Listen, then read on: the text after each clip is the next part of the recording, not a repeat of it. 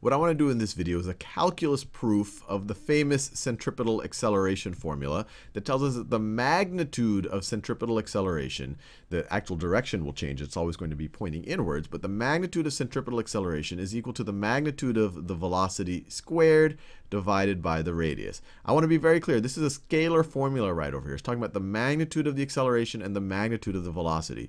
If these were vectors, we would have arrows drawn over it. So this really, I don't want people to get confused because this is a v. This is really referring to the speed squared, and this is the magnitude. So these are all scalar quantities. So to do that, let's imagine some object. Maybe it's some object in orbit around a planet or something. So let's say that that's the planet, and that you have some object that is in orbit around the planet, and it is going in a counterclockwise direction. And so let's specify its position vector as a function of time.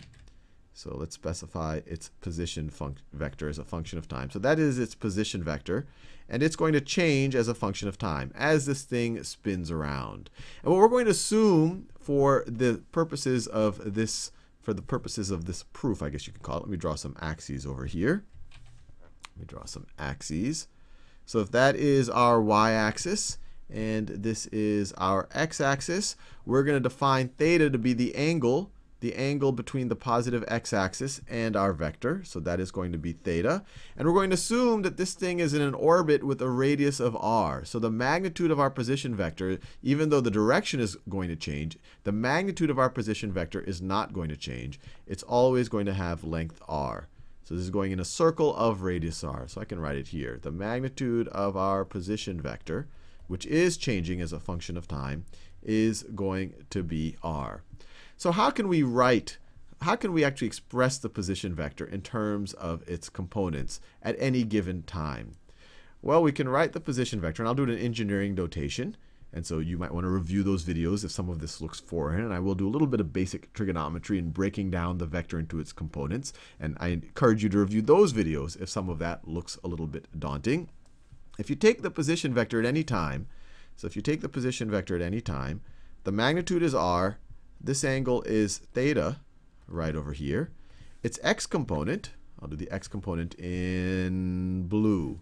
Its x component, this vector right over here, is going to be, the magnitude of its x component, I should say, is going to be r cosine of theta.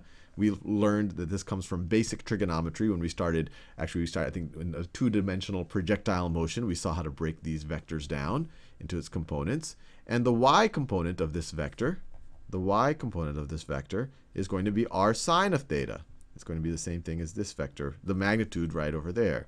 So this is going to be r sine of theta. So the position vector at any time,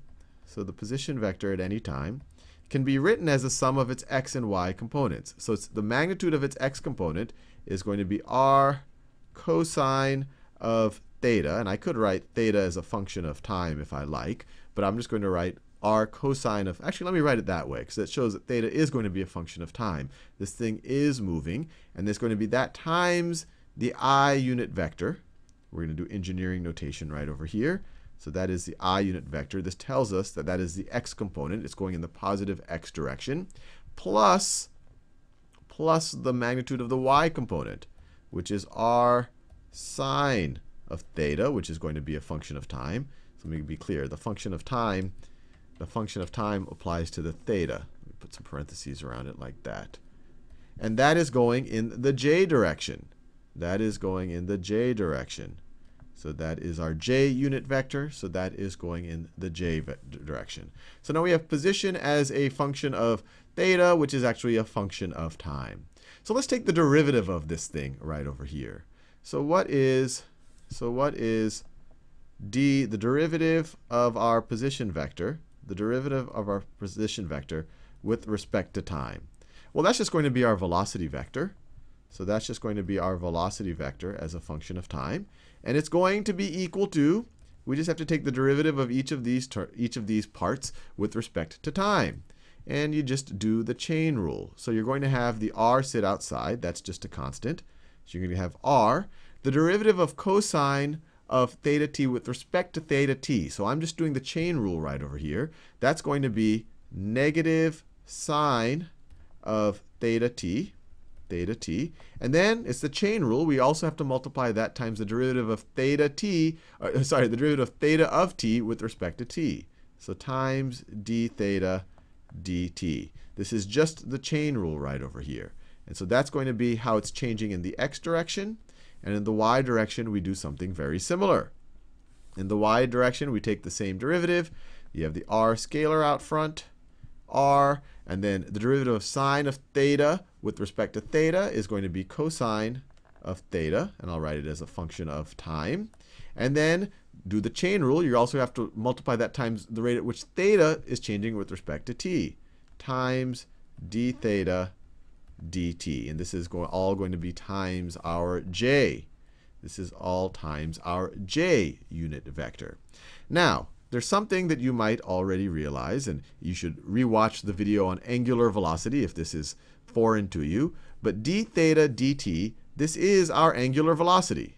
That's why I said to rewatch that video. This right over here, the rate at which the angle changes with respect to time, that is angular velocity. So this right over here is, that right over there is angular velocity. And for the sake of this video, and this is an assumption that we'll have to make for this formula right over here, we're going to assume that omega, which is the rate of change of our angle with respect to time, we're going to assume that this is constant. So this is an assumption that we're making for this proof. We are going to assume that omega is constant. And if omega is constant, then we can treat it literally as a constant, and we can actually factor it out of this expression. So let's actually factor out a negative omega r from this expression right over here. So we can rewrite our velocity as a function of time is equal to, I'm going to factor out a negative omega times r. And if you factor out a negative omega r, what you're left with, let me put some big brackets right over here, is this first term. The negative got factored out, the r got factored out, the omega got factored out. You just have a sine of theta t here. Sine of theta of t. So let me, and I didn't have to make it explicit that theta is a function of t, but this makes it explicit that theta is a function of t. Theta is a function of t, and then times our I unit vector, plus, so if we're factoring out a negative omega r, this becomes negative cosine of theta, which is a function of t. Theta, which is a function of t, and that's times our j unit vector. And let me close the parentheses in the right way. So we factored out negative omega r. Now let's take the derivative of this with respect to time. So if we take, and let me give myself some real estate, if we take the derivative of the velocity with respect to time, this is clearly just what the acceleration is as a function of time, and we're going to assume that the magnitude of this thing is constant, but the actual direction is changing. So this is the acceleration as a function of time, is going to be equal to, let me get my colors right, it's going to be equal to, we have this negative omega r, open the parentheses. So what's the derivative of this thing right over here? So the derivative of sine with respect to theta, we're just doing the chain rule here. Derivative of sine with respect to theta is going to be cosine of theta. So we get cosine of theta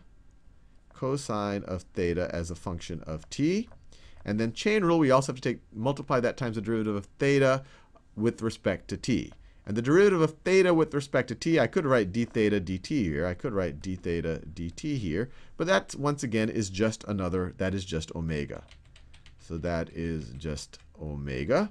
And that's, of course, in the I direction. And then from that, and then next to that, we're going to have to take the derivative of cosine of theta of t with respect to theta. So that's going to be, that would be negative sine of theta, but we have a negative out front, so it becomes positive sine of theta as a function of t. And then we have to do the chain rule, the derivative of theta with respect to t. We have to multiply by this. And that, we could write d theta dt right here, but that, once again, is the same thing as omega. And all of that's being multiplied times the j unit vector. And then we can close our parentheses. So now let's factor out this other omega. And we get something interesting. We get the acceleration, our acceleration vector, as a function of time is equal to, if we factor out another omega, we get negative omega squared r. I'm just factoring out another omega, so that becomes negative omega squared r times, and I'll write it in parentheses here, times cosine of theta as a function of t, times our I unit vector, the color changing is the hard part here, plus, let me use that same color, plus sine of theta, which is a function of t, times our j unit vector, Now, what is all of this business right over here? What is all of this business? If you just look at this part right over there. Well, r times this, especially if you distributed the r, that's exactly this thing right over here. In fact, if you distribute the r, you get exactly r cosine of theta as a function of t times our I unit vector plus r sine theta as a function of t times the j unit vector. So everything that I squared off in orange right over here, this is our position vector. This is our position vector as a function of time. So all of that work we did, we just got a very interesting result. We got that our acceleration vector as a function of time is equal to the negative of our constant angular velocity squared, or I should say really the magnitude of our angular velocity, which we're assuming is a constant, the negative of that squared times our position vector. And just to be clear, angular velocity is kind of the pseudo vector. It tends to be treated like a scalar, especially when you're dealing in two dimensionals. In two dimensions like this, it's actually formally a pseudo scalar. But let's just go with this right here. We're assuming that this right over here is a constant scalar quantity. Now, how do we're very, very, very, very close here. Now what we want to do is we want to relate this essentially the scalar version of it. So if we want to take the magnitude of both sides, so let's take the magnitude. So that we're saying the acceleration vector is equal to this constant times the position vector. So let's take the magnitude of both sides of this thing, the magnitude of both sides of this thing.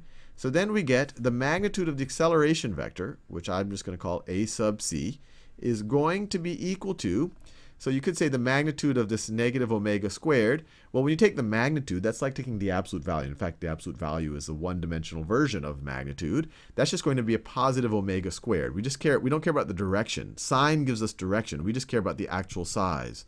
So this is going to be omega squared. Let me be clear. This is equal to the magnitude of negative omega squared times the magnitude of our position vector.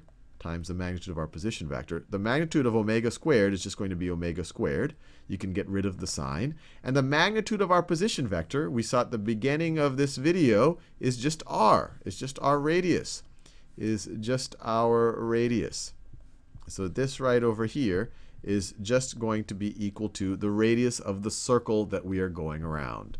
Now, we also know that angular velocity, or if we want to be particular, the magnitude of angular velocity is equal to the magnitude of our velocity, or another way to think about it is the speed of our object divided by the radius of the circle that it is going around.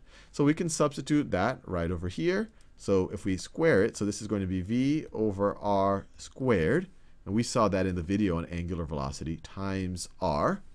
And this is all going to be the magnitude of our acceleration, which is really our centripetal acceleration, our inward directed acceleration. And so this is going to be equal to, and I think you see where this is going. This is equal to v squared over r squared times r. This r cancels out with the r squared, so you're just left with v squared over r. And you're done. The magnitude of the centripetal acceleration is equal to your speed, the magnitude of your velocity squared, divided by your radius. And we are done.